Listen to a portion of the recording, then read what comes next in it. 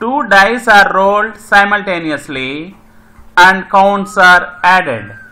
Complete the table given below. And the second bit, a student argues that there are 11 possible outcomes. 2, 3, 4, 5, 6, 7, 8, 9, 10 and 11. Therefore, each of them has a probability 1 by 11. Do you agree with him and justify your answer? This is the table. I shall repeat the question. Two dice are rolled simultaneously. Simultaneously means at the same time. Two dice are thrown out. And counts are added. Counts means scores. Scores are added. Complete the table given below. Here is the table and we have to fill up these columns. And the second bit, a student argues that there are 11 possible outcomes. 2, 3, 4, 5, 6, 7, 8, 9, 10 and 11. Therefore, each of them has a probability 1 by 11. Do you agree with him and justify your answer? Here are the dice. There are two dice here in my hand, both in white color, and two dice are in red color. You can observe that there are 6 faces and there are scores also in each of the face. The scores may start from 1. The minimum value or the minimum score is 1 and the maximum score on the die is 6. You might have seen these dice in our regular life. Now if you look at the table, here this column is meant for sum on 2 dice. Means if you throw a die, the minimum value or the minimum score you get is 1. If you throw 2 dice at the same time, then the minimum value on the first die is 1 and the second die minimum value is also 1. If you add, sum up, means if you add them, then the minimum value if you roll 2 dice is 2. Similarly, the maximum value if you roll 2 dice is, on the first die the maximum value is 6 and on the second die maximum value is 6. Therefore, in total, the maximum value is 6 plus 6 is 12. Here I have 2 dice in my hand and I am rolling them at the same time. If I roll, I got 2 and 5 as scores on their faces. In order to solve this problem, you have to add both the scores so that you have to find the probability of each of the cases. Now let us solve this question. Here, this is the solution. In order to solve this, we took a table. These are the scores on the first die.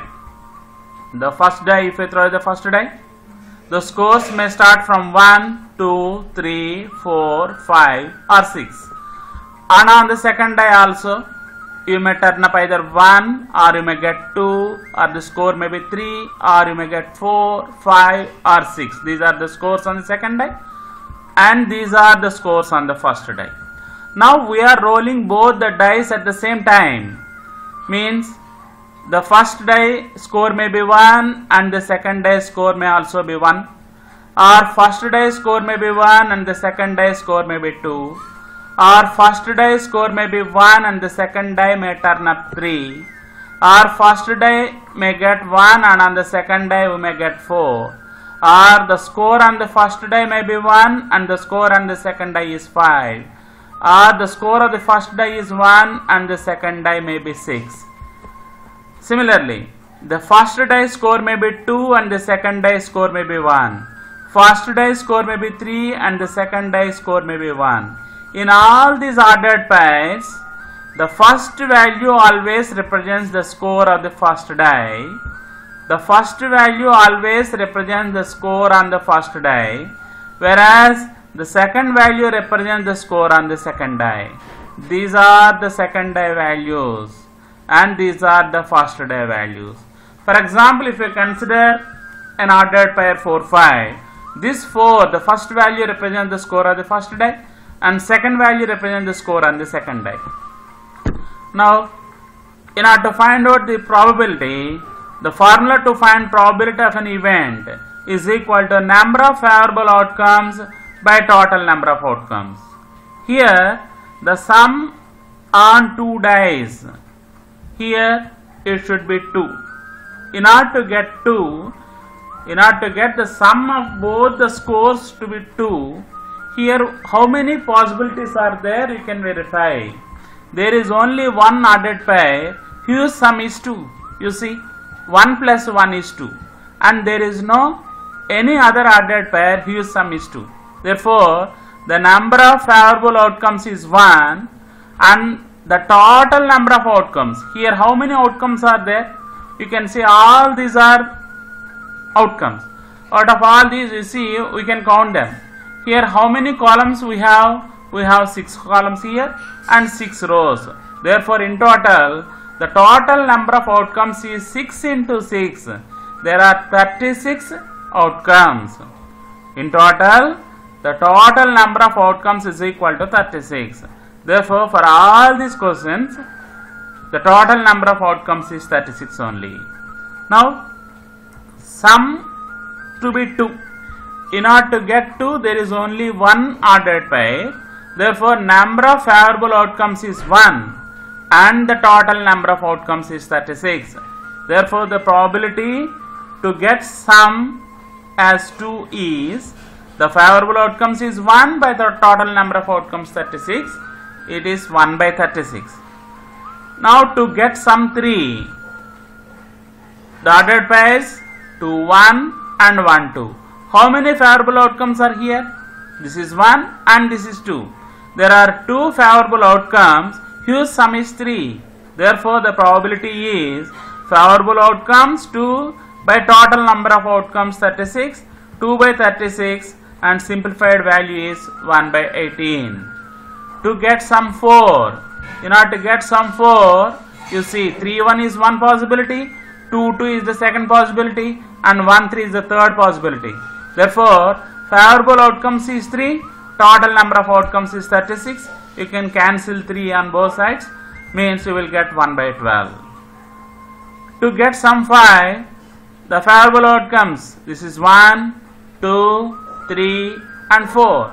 Therefore, 4 by 36 and simplified value 1 by 9. To get sum 6, this is 1, 2, 3, 4 and 5. There are 5 favorable outcomes and total number of outcomes is 36.